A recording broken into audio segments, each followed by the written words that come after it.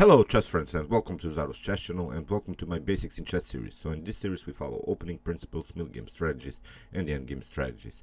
Today we're continuing with the endgame strategy. Today we continue with the so-called Lucena maneuver. The Lucena maneuver is a very important maneuver that you should apply while playing a rook and pawn versus a rook endgame. So this rook and pawn should be winning against your opponent's rook, but it has to be prepared. Of course, it has to be very well played, and you should be familiar with this pattern, and it's this Lucena maneuver in order to win the game.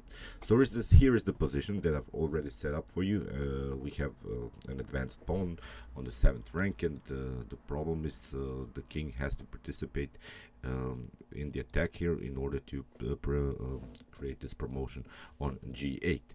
But the more important thing is to realize your opponent's possibilities to play, and that's why we should first always in these types of positions restrict your opponent's king's ability to play. So the best move here in this position is to play rook on e1, and then your opponent has to retreat here. Maybe he has to play something like king on d7, and now comes this very important move.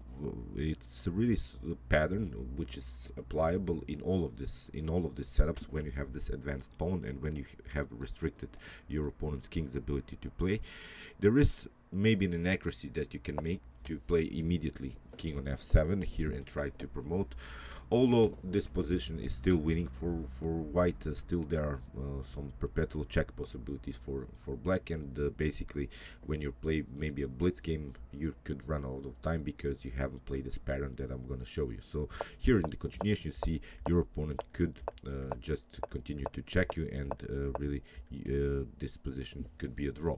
In order to prevent this scenario, you should really play this very important move, and you should really memorize it like this: moving the rook to the 4th rank. Now it seems like a strange move, but this is now really pattern, and the problem is for black's perspective that when we make this perpetual checks on the g file and f file, and then after that maybe on the h file, our king can really try to go to the 5th rank, and then from the 4th rank here the rook will cover a potential check, and then we could really try the promotion here in the end of the game. So here let's see now a possible continuation here for black.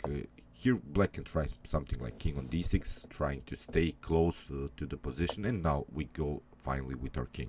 You see, because we have moved our rook now on the 4th rank, now this perpetual check scenario doesn't work anymore for black, because we can try now king on g5. You see, you cannot go on f8 going in front of this pawn. So that's why in the next move here after rook on g2 we can simply go rook on g4, and this will be game over. So you see how important it was to first cut off this king's ability to play. Now the king is too far away from this pawn, and now black's basically best move is maybe to play rook on a2, but again you can simply promote and win this endgame.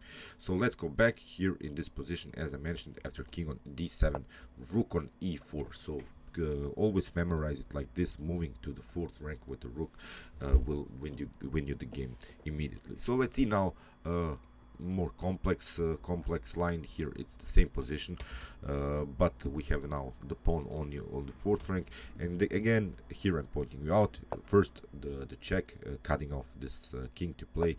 After king on g6 we can simply move forward. You see the d5 here, your opponent can check you, but again you see we just moving forward. Again after this checks we just simply move this pawn to the 7th rank, and now we have again the Lucena position. We have now the possibility to play the Lucena maneuver. Here after rook on c3 you see black is cutting off now this c file, but now again we move the rook to the 4th rank, and if your opponent tries something like king on g5, then we have rook on f8, and we could simply go, and in the next move let's see the possible continuation. After rook on d3 your opponent can do some perpetual checks, but again it's not a problem. In the next move we can promote.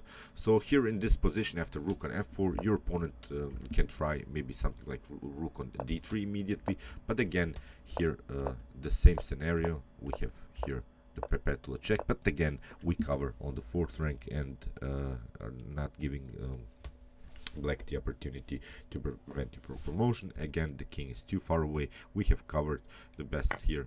What black can do is simply trade it off, but in the next move we can promote here to queen, and this was game over for black. Okay, I hope you realize these ideas. Let's go back here. Very important stuff.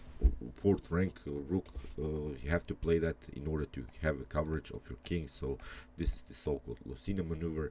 It's probably happened to you in many of your endgames. It happens to me also, so you should be familiar. In order to make this maneuver working, you should also be familiar with these patterns, because then you can play this very next moves very quickly and win the endgame eventually. So okay, I hope you enjoyed this video, and I hope that you realize this pattern. We'll continue with this endgame patterns, which are really important things, I think, to solve in chess endgames, because this stuff happens to us all of the time, and this has to be something that you should know by heart. Okay, meanwhile you can watch my other basics in chess videos with some other opening principles, middle game strategies and the end game strategies, and you can also watch my chess tactics and chess puzzles videos, in which I show you the best tactics that can happen to you in a chess game with all of this checkmate patterns also. And you can also subscribe to my channel if you like this content.